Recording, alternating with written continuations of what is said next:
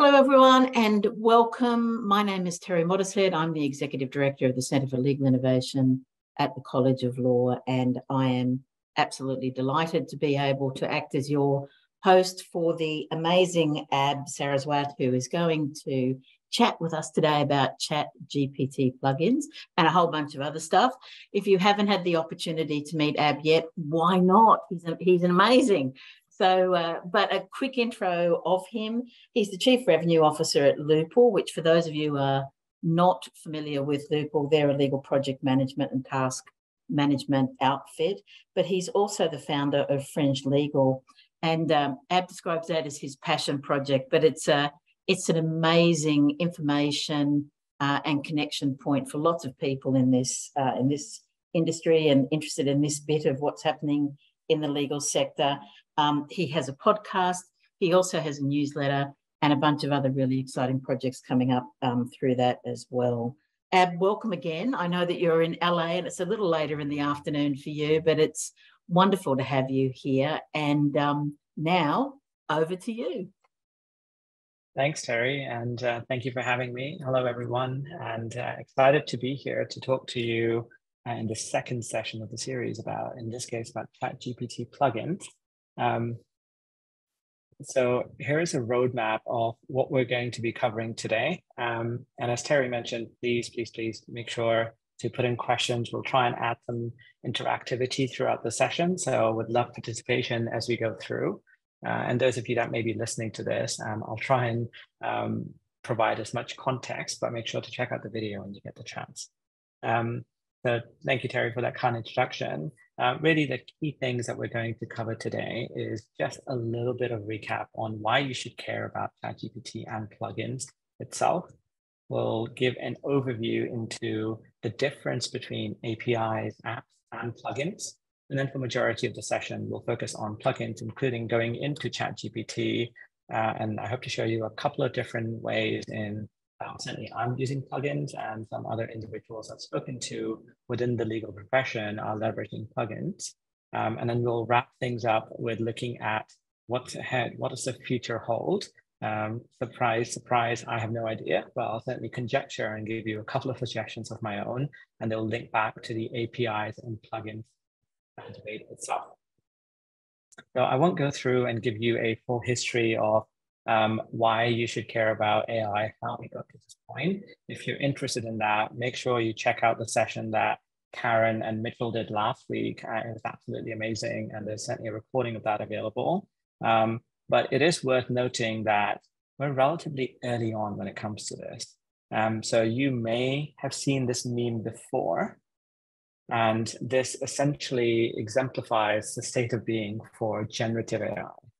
So the black circle, the biggest volume, is all the people talking about AI and generative AI to be specific.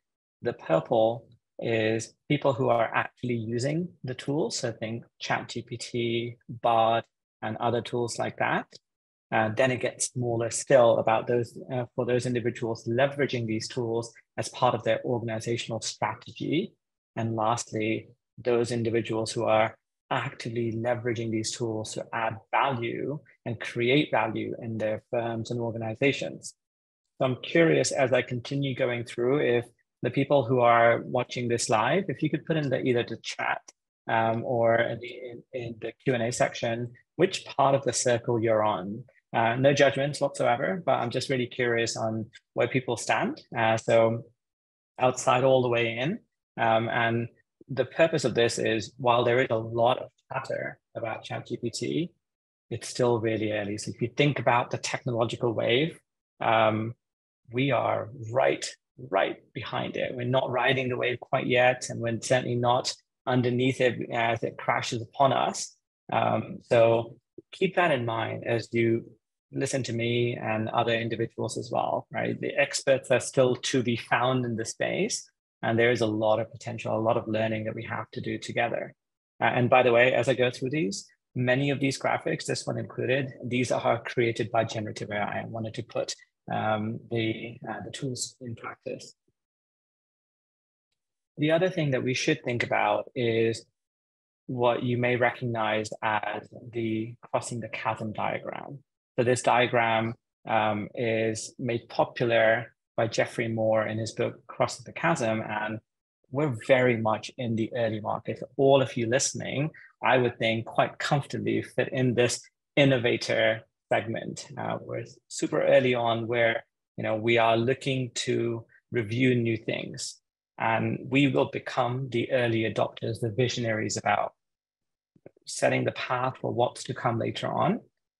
As we move into the mainstream market, getting those solutions that are reliable, consistent, and convenient, we get into the mainstream market. And this is where the most of the value creation happens. So again, for me, this is important because it keeps me in check in terms of what I know and what the learnings are available. And also it helps to just set the stage for how much more we can share with each other and the community on what's working, what can be improved, and just keeping up with the rapid pace of development. With regards to ChatGPT itself, I think the next 2 slides before we start diving into the plugins, or 3 slides, exemplify why everyone's talking about it. So if you think about the classic 2x2 matrix of easy accessibility and what the tool does, ChatGPT is functional and easy. It hits the mark on making it available for as many people as possible. Hence why you see all the stats about how quickly it got to the first 100 million users. But easy doesn't mean that it's something that people want to keep using. There's still a learning curve. There's still an adoption curve. And that's one of the ideas behind plugins. How can we expand the ecosystem so it becomes useful for the task that you want to do every single day? And lastly, you should care, because studies like this, and there's plenty of them, show the potential and the benefit of leveraging ChatGPT and other large language models, which allow you to exponentially increase your pace of learning. So with this chart, it's showing that leveraging AI tools and the assistance of AI tool, the onboarding that would take normally 6 months can happen in 2 months. It's a massive, massive difference, not just for yourself as you're trying to learn and get on board with, become comfortable with new tools and technologies and processes, but anyone else that you're adding to your team. And I'm sure you've seen this adage before, and you can replace legal professional with any title, but the goal being that legal professionals aren't going to be replaced by AI. They'll be replaced by other individuals using AI tools. So for you, my ask is, think about your role, what you do on a day-by-day, week-by-week basis. What are tasks that you think can be done by the large language models? What if there was one part of your role that you could leverage ChatGPT for as your sidekick? And some of the things I'll show you today may help provide a bit of hint and guidance to that. And this is more to say that it's not there to replace junior lawyers or to replace whatever your role is in the firm, but it may help you focus on things that add more value, and hopefully you can get rid of some of that monotonous work, some of those things that can be automated. I've certainly done that, and I'm happy to share ideas around how and what I've been able to accomplish. So let's dive into the meat of it. So let's first talk about, before we get into plugins, why plugins matter and what's the difference between plugins and APIs. So you may have heard the term APIs, you certainly have heard the term apps, and you'll be hearing a lot more about plugins today. So here's the key difference. On the left, the APIs and the apps, the APIs are much more technical. They're the programmatic way that you interact with any technology. So APIs aren't specific to large language models. They're not specific to OpenAI. They apply to technology generally. It's how you interact with a system. And they help facilitate the communication. They're that messenger layer between the user and other systems, right? And that means that they need to be built by generally technical individuals or armchair technical individuals like myself sometimes to interact with the tools. Plugins, on the other hand, and we are all familiar with plugins because if you use a browser and have plugins or extensions involved, you'll know that. If you're using Word or Excel and are using add-ins, they work in a very similar way. They extend the capability of the program that they sit on top of. So in Chrome, you may have a add-in to help you save passwords or to manage your bookmarks better. In Word, you may have add-ins to run comparisons and so on. What they do is they add or improve the experience. And not always, but most of the time, plugins are a way to show the user a bit more, certainly from an output perspective, than you might have from an API. And apps or plugins and APIs bundled together a lot of the time. They're the full package. So thinking about plugins now, there's really 3 things I'm going to cover. First is a bit more around things that you should be mindful of. I'm going to give the disclaimer of all the things that can potentially go wrong. Second, we'll actually go in and go into ChatGPT and leverage the plugins. And I'll also give you some tips before we're talking about the future. So when it comes to plugin, the first thing to bear in mind is at the moment, plugins in the context of large language models are available only for ChatGPT Plus subscribers. They will be coming to Microsoft Bing in the future, but we'll cover that in a bit more detail. But first, really, why do plugins exist for ChatGPT? There was a flurry of excitement when plugins were first announced and introduced. And the biggest reason for that was the large language models, as large and sophisticated as they are limited in what they can do by themselves. So there needed to be a way to expand beyond that, to be able to access real-time information, to be able to connect to what's happening in the world, to update with context ChatGPT with what is the latest, because as you might know, ChatGPT, the training data stops at September 2021. So if you wanted to get information that's a bit more relevant and current, you needed a way to be able to do that.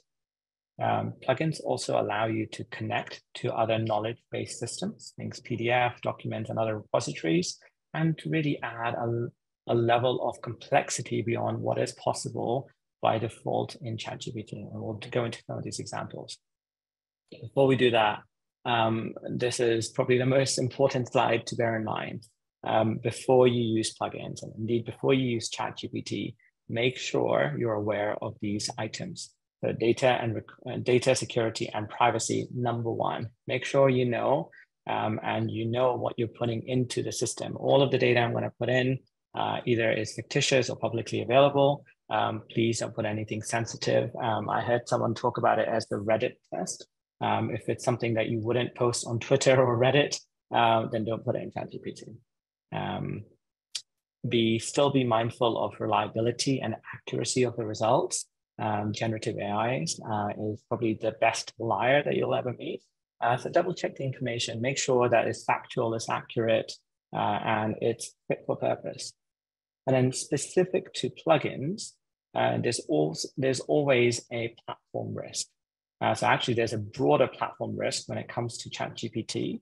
If you're building something on top of it, what if ChatGPT or OpenAI stops providing that service? What do you do? Similarly, for plugins, if you become too reliant on a plugin, what if it's a one-person team that's developed that plugin?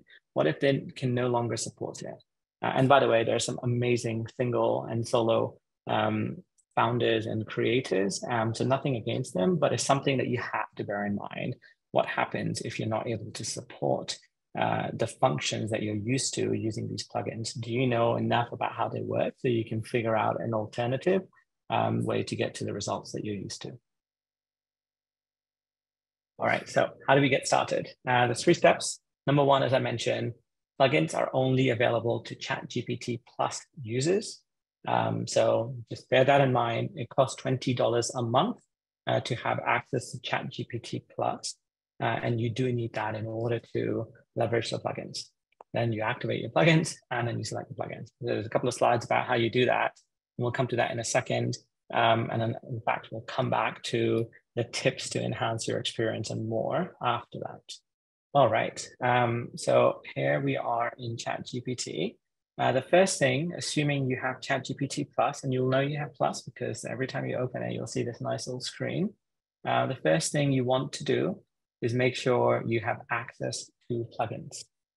So one way to make sure that you do that is go into your settings. So right in the bottom, you can click on settings, and in the beta features, you have the ability to turn these things on and off. So if you've had ChatGPT 4 and you can't see plugins, this is likely why. They started rolling it out I think 2 months ago now. So most people should have access to them. So make sure that you want Browse with Bing is available and plugins are available too. That's step one. Step two is you need to leverage GPT-4. So as a rule of thumb, GPT-3 is really good at most things. It's really useful for problem solving when you want to be able to help come up with an answer that's already been solved. So think of things like programming, being able to give things as an output to a very simple, straightforward question. GPT-4 is great when it comes to logic and reasoning. That's the big advantage of this model, of course, as well as the ability to do these other things. So once you've selected GPT-4, you have the ability to select either Browse with Bing. This allows you to provide links and basically for GPT to go out into the world and search the web for you. I'm going to suggest a different way to do that, which gives you better results. And that's through using plugins. So if I select plugins, we now have, in fact, when you select it for the first time, you'll likely see something like this, no plugins enabled. You won't see anything here except for the ability to go to the plugin store. So it gives you some warnings, that's fine. And then you'll be able to access the plugins from the store. Now, it's important to know that the plugin store is constantly evolving. If I go into all plugins, you'll see there are now 72 pages of plugins available. There is a lot. And by the way, this is one of the downsides at the moment of the GPT plugin store. It is quite a nuisance to navigate, actually. So unless you know what you're searching for, it's difficult to figure out what you want. And you can search for things, so it works. So if you're looking for a plugin that helps with PDF, you can search for that. You can see 3 pages of results. Good. The couple of plugins I'll walk you through, and all of them work in the same way. So the 3 plugins we're going to use today is a plugin called Web Pilot, which has this blue logo to it. This allows you to be able to browse the web and get results back. In my testing and experimentation, this has given me better results than Browse with Bing as an alternative. That's the first plugin. The other one we're going to leverage is called Prompt Perfect. The Prompt Perfect is here. It's also one of the most popular plugins used. And I spoke about supporting indie creators and developers. This is actually created by one individual. I think they have a company now supporting it. It's been used by over 100,000 users, I believe, at this point. And it's a non-technical individual who used ChatGPT to create this plugin. Really interesting guy. So that's the other one, Prompt Perfect. We'll also be using a plugin called Show Me Diagrams, which has a sort of diagrammatic look to it. And all you need to do to install the plugin is click on the install button. It will download it and install it on the browser itself. So you're not actually downloading anything to your system. You'll then have a list of plugins that you have available to play around with. Now, my first tip is before you start chatting with GPT, select the plugins that you want to use. Once you start the chat, you cannot go back and select the plugin for that chat. It's fine, you can just start a new chat, but just be mindful of that. Second tip is you can select up to 3 plugins at a time. So if I select, and it will tell you, if I select 3 plugins and try and do the 4th, it says 3 of 3 enabled. So that's absolutely fine. we'll start with one plugin at a time, and then we'll go and explore further. In fact, we'll start with the Show Me Diagrams plugin, and we'll go further from there. So once you've selected the plugin, one of the things that you can actually, if you don't know what a plugin is, one of the things that you can actually do is ask GPT, what are the capabilities of this plugin? And if you do that, it will actually go back and it will look through the plugins repository, the instructions, and give you the answers from there. One of the things to bear in mind, this is the downside of plugins. By using a plugin, because one of the questions that comes up a lot, why wouldn't I just have my 3 plugins I use all the time selected by default? One of the reasons for that is what you're seeing on the screen.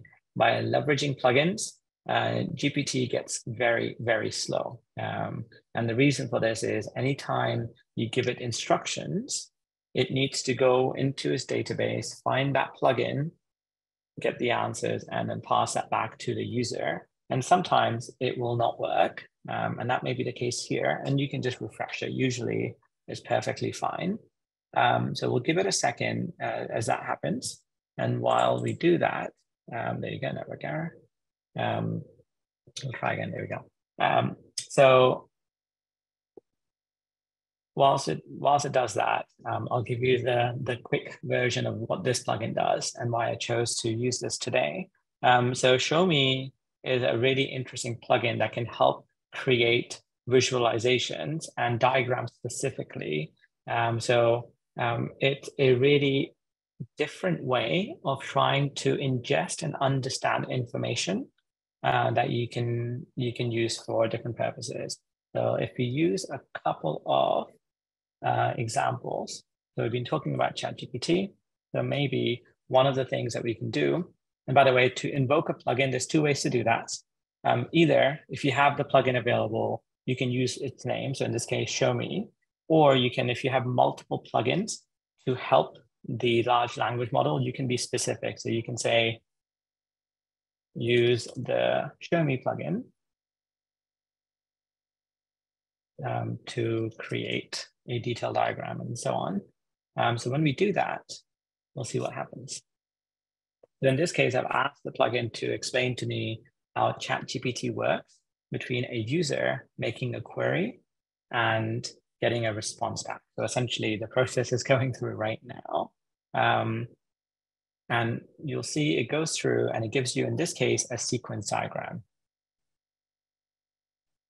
And the use case for this is a couple of things. Number one, I can view this diagram in a new tab. I can actually use this diagram if I have a presentation or something similar. I can also go and edit this diagram.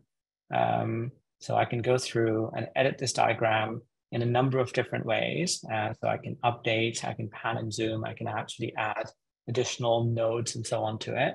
This becomes a bit more complicated, admittedly, but just know that capability is there. And for all of you, if you go back to this tab, one of the other ways it's useful, and certainly one of the ways I use it, is for it to explore and explain different concepts to me.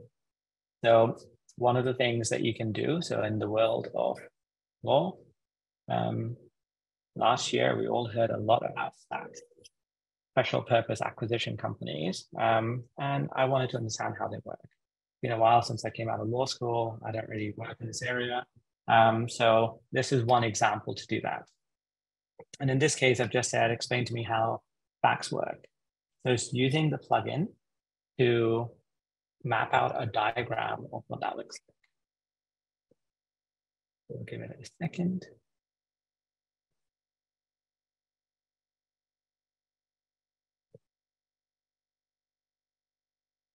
And again, you can see it shows me that SPACs have, all of these different components to it and so on. And this diagram is perfectly good. I can go through and I can ask ChatGPT additional questions now about this diagram. So it has now this diagram and the plugin information in memory. So I can ask it some additional questions. And we might do that in a second.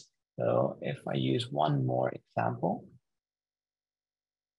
we can use this to create entity diagrams as well.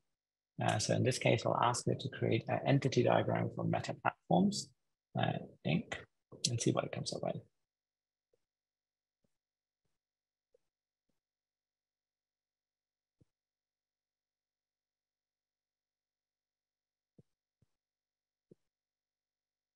Okay. So for all of you listening, we now have an entity diagram that shows that Meta owns 4 different companies: Facebook, Instagram, WhatsApp, and Oculus. And we can use this to a lot more. So, and it tells you, by the way, what kind of diagram it is and some helpful hints as well. So that's the first plugin. This is called Show Me, and we'll come back to this in a minute. The other plugin is called Web Pilot. So again, one of the limitations of GPT out of the box is that it's not connected to the internet. So the data it has available is limited by what it can do. So in this case, I'm going to select Show Me Diagrams. I'm going to also select Web Pilot, and I am going to select Prompt Perfect. I'm going to select 3 plugins before we get started. And I have this page open from OpenAI, which talk about their structure. We're going to do some, we're going to ask it some information about that. So I can ask, and actually I should give some context. So one of the plugins that we have selected is Prompt Perfect. No doubt you would have heard a lot more about prompt engineering. How do you question the ChatGPT to give you the best results? There's a whole body of research and debate about the best approaches here. One of these plugins, Prompt Perfect, allows you to take some of that thinking out of your hands, and it does it for you. So the way this plugin works is you can start either your sentence with perfect and then give it your query. So I can say, perfect, give me a summary of this page. And I'll give it the page. And you'll see that it will hopefully leverage Web Pilot first to access the page. And then hopefully, if it works well, it will then tell me an output based on this. So that's all nice and well. I can actually go and ask it, because there's a lot of information on this page, and it's not very helpful for me to picture how things work. So I can actually go and ask it to build onto a previous example to give me a structure diagram. I'm going to ask it to create a diagram based on that page now. So we've already reviewed what that page is. So now it's going to go through and use that information to create a structure diagram.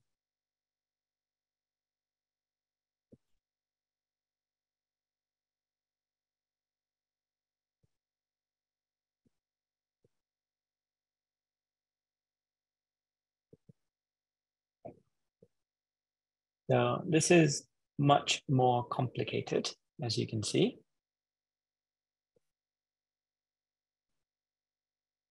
And you can see, we now see that for OpenAI, they have 2 different key subsidiaries, one for profit and one for non-profit. We can actually ask it a bit more information. So now we know that. Provide me with a summary of AI structure. And when I'm writing perfect, it's going through and it's actually converting a bit more information. It's converting my prompt into something a bit more expanded. And in some instances, for some of these plugins, if I open this, you can actually see what's happening behind the scene. So you can see that when I said, show me a diagram, it's asking for what kind of diagram, and it's feeding in all of this information. It doesn't matter about the details here, which is then using to create this diagram for me. So my goal in showing all of this is you can leverage this to expand on what the output is of your prompt, right? So you can actually structure them in a different way. You can get information presented to you back in a different way. There are hundreds of plugins now, I think about 700 or so in total at this stage, and we'll continue adding more. So one of the things that you might want to do is continue to explore additional plugins. And Other plugins that you might want to use allow you to query things like PDFs. Again, please don't put any sensitive information into ChatGPT, but it could be that there are publicly available PDFs like research papers that you might want to get summaries for, and you can use the Web Pilot plugin for that. One of the plugins I certainly use a lot is a plugin. I will show you. I think I created it here. It's called Vox Script. So last week, Terry in the Center for Innovation did the session with Karen, and providing a link to this video, I'm able to ask the plugin to provide me with a summary of this. So it actually goes through the entire transcript of this video, which is over an hour long, to give me an output based on what are some of the key talking points. So again, if you are using this as a way to reference information, that might be helpful as well. Okay. Questions on plugins before I go back to my slide, and I can sort of talk a bit more about the future and things to be mindful of. Please something in Q&A.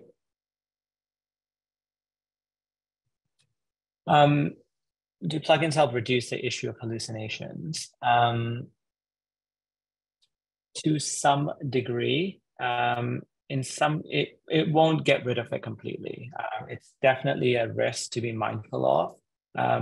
In some cases, it will help it reduce the risk of hallucinations because you can point it to a specific source now.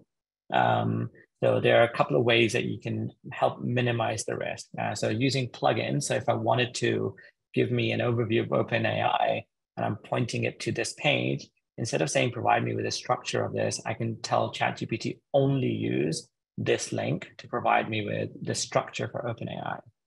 And second, you can actually try and set temperature controls as part of your prompts. And for anyone who doesn't know what temperature is, it goes from 0 to, well, technically infinity, but 0 to 1.8 or 2 is a good scale to work with. And essentially, oops, that's not helpful, is it? Just sending random numbers. So what the temperature does, it tells the large language model, ChatGPT in this case, how creative you want it to be. So if I'm asking GPT a question and I say, what does OpenAI want to achieve in the future? And I say temperature. And I'm going to say 0.1. It will give me an answer. And then if I give it a temperature of 2, this is finished. 0.1 means that it's referencing the information it knows as much as possible.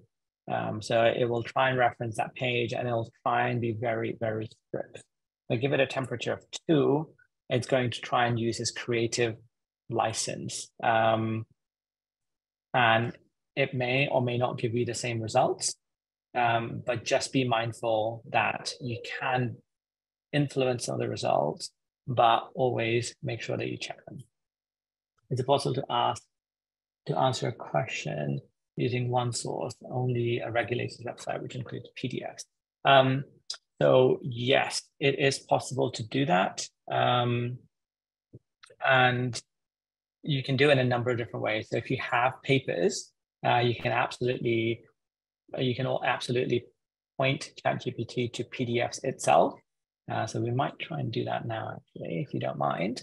So here is a paper I've been pondering. Let's do strictly necessary cookies. Be mindful about cookies here. And if I open this PDF in the browser, and we're trying to test this live, so we'll see how well it works. So this research paper is written by 2 lawyers around law firms' responsibility. So one of the plugins that we can use is called Ask Your PDF. And there's a number of them, as you saw from my search earlier, you might remember there's about 3 pages worth of plugins. So in this case, I can say, provide me a summary of this paper, calling out the key points. And in fact, I'm going to write a better prompt, act as a law firm analyst, and provide me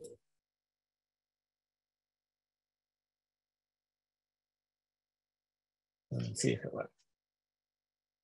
This may fail miserably because we're doing this live, but it's worth trying. But yes, you can prompt it. You can see it's invoked the ask your PDF, so it recognizes a link is a PDF, and it might come back hopefully with a response. Nope, there you go. So it doesn't link to a specific PDF file. Sometimes it doesn't. So you can either upload the PDF, or if it linked to a PDF directly on a regulator site, and it's true in this case, it's just showing a PDF. It's not actually a link to it. It might work. But yes, if you had a real PDF, it might give you, it will likely give you an answer. I'm not going to upload a file here, but it is possible for sure. Ab, when you're asking it to create a diagram using the plugins that you've shown us, is there anything gained or lost by asking for the summary first of the text that it then creates a diagram, versus asking for the diagram, if you like, from the original text before it was summarized? So what I'm kind of asking you here is there a cadence in a way that would be helpful to follow if you were going from text to diagram and probably back the other way? It depends on the output that you're looking for. So if the text on the site has enough information that you feel is it's going to be sufficient to create the diagram, then absolutely you can just point it to the site and go from there. Alternatively, it might be worth getting the output first to get the summary. If there's a lot of information on a page, for example, so if it was a list of different company structures, that may be one way to go, where you say, from this link, can you grab the structure for OpenAI? And then you use that information to prompt the diagram. And by the way, for the diagram, it's also worth noting that once a diagram is created, that was a fun one I did, you can ask it to amend the diagram as well. So you can prompt it to say, give me additional information, and you can sort of go and get information like that. Correct. Temperature controls are available in all versions of ChatGPT. They are useful, but not fail-proof. So one of the great unknowns is how much weight GPT is applying to everything that you're saying. There's a whole host of research around that. So there's a couple of things that you can try and do, and this is not a prompting session, but in OpenAI, they give you some best practices. So temperature is one of them.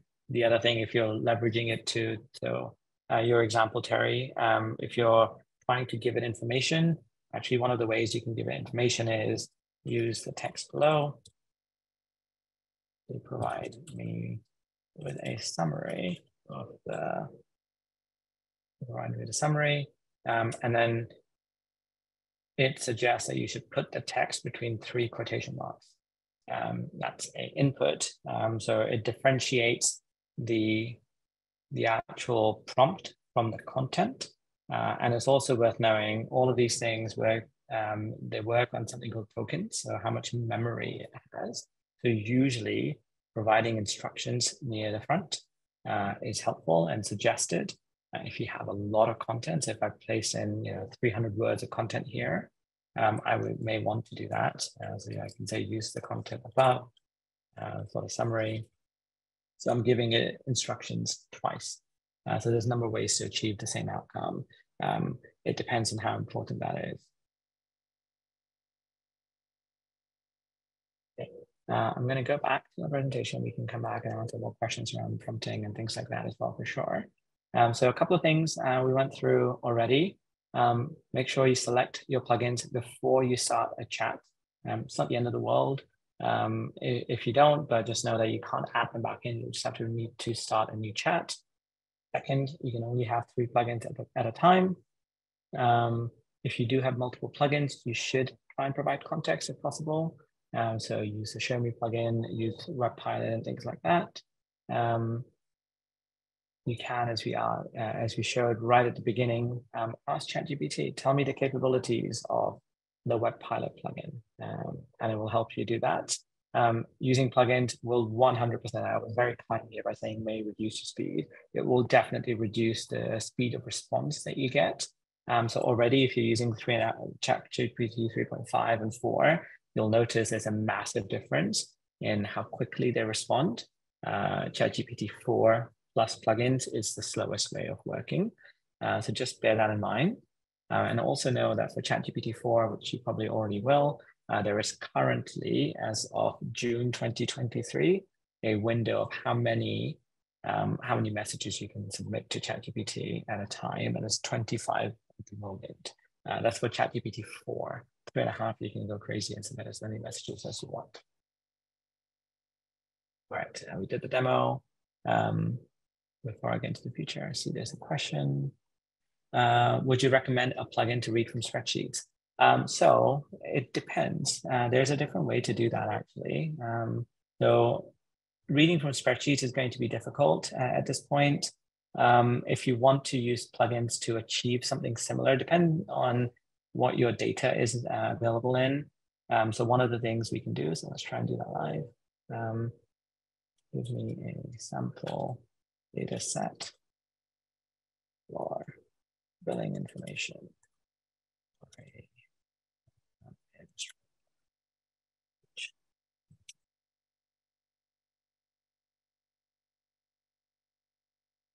You can ask ChatGPT to give you information. So it's giving me some information, which you can then actually get it to analyze. So my point is, if you have data available at the moment, there is no good plugin that analyzes spreadsheet information, certainly built into ChatGPT.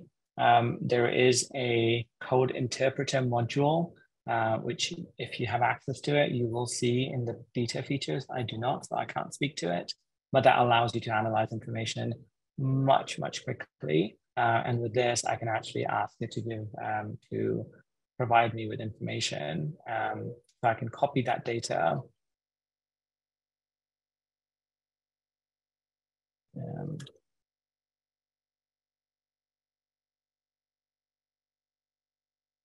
So I can go and sort of ask ChatGPT by some base data to give me some instructions.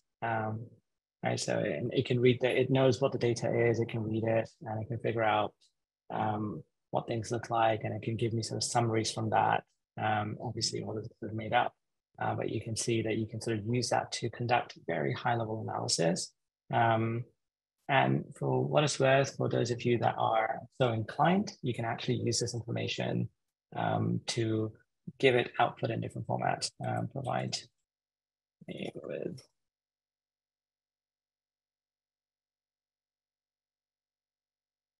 You can ask it for things like that, and it will be able to do that as well. So you can structure the data for you if you need it to as well.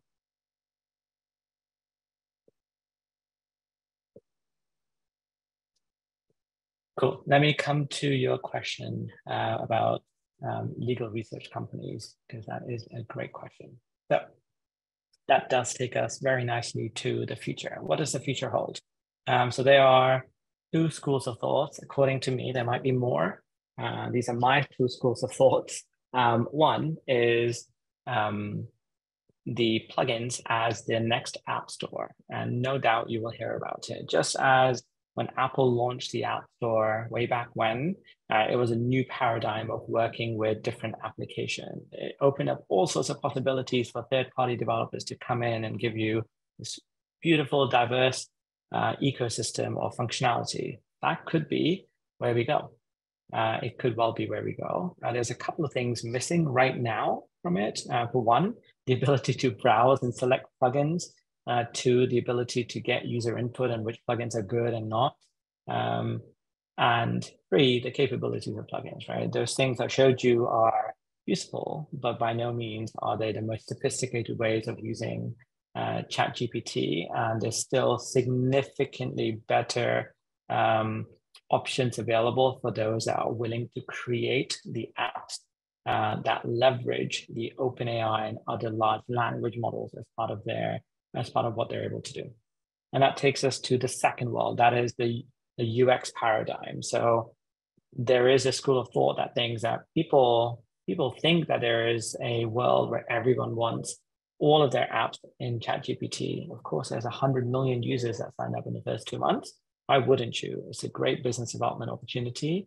But the reality may be that people want ChatGPT-like functionality from within their app. So think about what Adobe and Canva and Figma and many of these apps have done, where you can type your questions. You no longer have to use your mouse and keyboard to navigate to the menus and find the answers. You just ask the software that you're used to, tell me this information, and it magically goes and fetches it for you. So that is a world, and it's close. We're getting there in some ways. So that is definitely a paradigm. So as you think about some of the legal research companies like Lexis and Thomson Reuters, they have both announced and certainly put their foot in the door when it comes to generative AI. Thomson Reuters did a presentation on stage with Microsoft at Microsoft Build, which is a developer conference, showing how they are looking to do some of that work where the Thomson Reuters functionality becomes available from within the chat window in Word, for example, so you can ask the questions. And Lexis are looking to do something similar. So they are responding to it. But I think, like most people, they're still working out what do people want. And of course, the biggest thing when it comes to legal research is how can we provide the best answer possible that's accurate. And that's the big challenge for them. So certainly they want to release something that's well tested, that doesn't have hallucinations, because searching may not be as quick sometimes as asking a large language model, but you can read the answers, right? So you want to be able to get citations on where are you getting these sources from. And by the way, for any of you that are using ChatGPT, you can absolutely ask it to give you citations for anything you ask it. So one of the things I certainly ask for if I'm looking for something a bit more serious than creative, is to ask, give me information about X, Y, and Z, provide citations and sources where you found the answer. And that's helpful because you can double check where it's getting the answers from before you leverage that information anywhere. And of course, credit the work of the people that have created that content in the first place. Okay. And then the very last point, well, the second last point I should say I had was around one of the future worlds is this world of Microsoft. So if you don't know about Copilot, Copilot is something that Microsoft announced. It's essentially leveraging OpenAI within the Microsoft stack. So think of your favorite applications, Word, PowerPoint, Excel, and all of those things. And you can just ask it questions. Ask it questions based on your data, your information. So not just generic things on create a chart for me. You can say, create a chart for me based on this data set. And then ask to manipulate that chart. What if, run this sort of complicated Excel analysis and create pivot tables, manipulate the what if scenarios on what if the sales decrease over the next month? How does that impact Department X? Based on just your data. So Copilot allows you to be able to do that. Microsoft shared this slide as part of the Build conference a couple of months ago now, where they suggested the ability to build on top of that with plugins. So plugins are certainly coming to Bing. And for anyone who wants to try ChatGPT 4 without paying for it, you won't get plugins yet, but Bing browser, Bing the search engine allows you to chat using the large language model, and it gives you sources, and it's connected to the internet. So there are plenty of pluses there. But with this, you can actually enhance the possibilities of Copilot with plugins. So that could certainly open up the ecosystem. And this is one of the ways where TR certainly demonstrated how their plugin might work from within Copilot. So there's, I'm sure, a YouTube video about that somewhere on the internet. It's worth checking out if you're interested. And Lexis will likely be looking to do something similar as well. And then lastly, I'll leave you with this, and happy to answer any questions that people have. really the future is going to be about more than just plugins. It's going to be about the questions that you can ask. So at the moment, we're in this world where you need to know the information. Yes, you can search for an internet, but searching is painful. It requires effort. As the large language models continue to become more sophisticated, which they will, you'll hear about something called multimodality, which is the ability to not just feed it text, but also videos and audio and more. That becomes introduced. You have more fine-tuned models, so specific, let's say, to legal. And there are no token limits. So you can ask it to analyze really large pieces of text really easily. And there's a couple of models out there already that have this ability. Then it's about how can you give the best questions asked in the right way to get the answer that you want. And with that, let me see. Do you think open source large language models will ever surpass proprietary large language models like OpenAI's ChatGPT? Maybe. So the open source large language model ecosystem is absolutely thriving. I'm not sure if it will surpass it or not. It depends. I think general purpose ones, possibly. There is certainly, and I read and hear about a new research paper and a bit of work that's done every week that helps it influence it more. But it's going to be about how quickly can you improve these things, right? So the open source ecosystem behind large language models is diverse and thriving, and people want to do a lot, and they're making all of the behind the scenes thing known to everyone. So yeah, I think it'll be competitive. I'm not sure if which will win, and it depends on what winning is, to be honest, because there's still unknowns about, certainly to me, OpenAI could become a back-end company like Amazon's AWS, which just provides you with API access, or it can go all in on the front end of things like ChatGPT, or it can continue doing what it's doing now as a hybrid.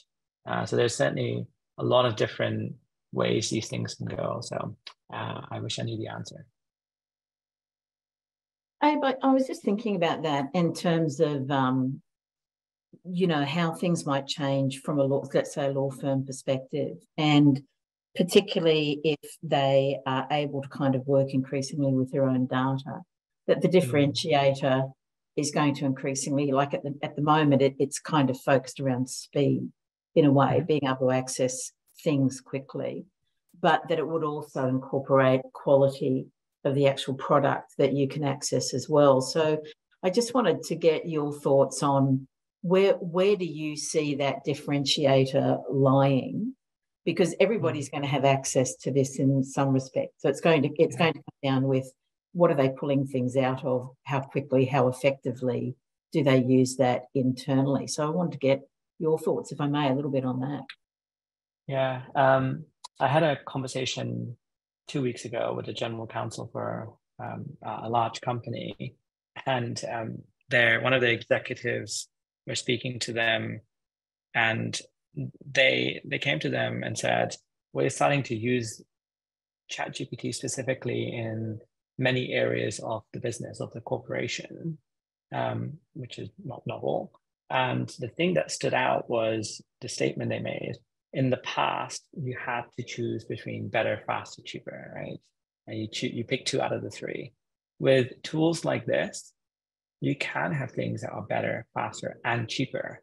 And by the way, the cost of training these models is only going down further and further. I wish I had the study to hand, but it was something like, if the projected training cost curve continues, by the time we get to, I think it was 2032, it would take approximately $65 to train a model the size of ChatGPT, which is insane. So if you think about that and how technology will evolve, so where you can use this, yeah, absolutely, the quality of information will matter. Right? It's the same thing as you think about internet and data. There is a ton of resources available, and lawyers are trained certainly at the base level on the core facets of law, right? If you go to the College of Law, two people walk out, they both have the same degree, they both have the same level of information. So that will be helpful for individuals. Yeah, sure. But it's what you do with that information. How do you analyze that information? And I think there's two different ways. And this might be a little bit sad, but I'm going to share it anyway. I often use ChatGPT as my sort of analyst second brain. If I'm pondering how to solve a question, this is a place I go to, and I use it to ask me questions. I think that's the value in some ways. Over time, as you get to law firms and they have their own proprietary data set, think of the questions it can ask, right? A firm that's been around or works and specializes in M&A.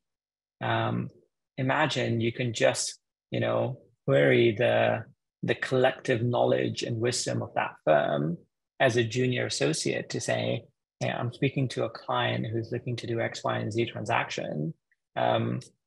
If you were in my position, what questions would you ask? What are some of the blind spots that I don't see? And when you ask for blind spots, turn that temperature way off the gauge, right? You want the most creative, crazy, out there ideas that you may not think of yourself. So yeah, I think those things will potentially matter.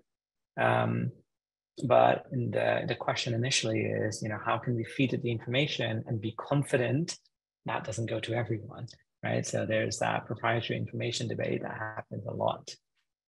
Yeah, and I imagine that, where it probably will settle will be that combination, obviously within a safe environment, and I underscore that 1,000 times, of that combination of your own intellectual property plus what you may buy in.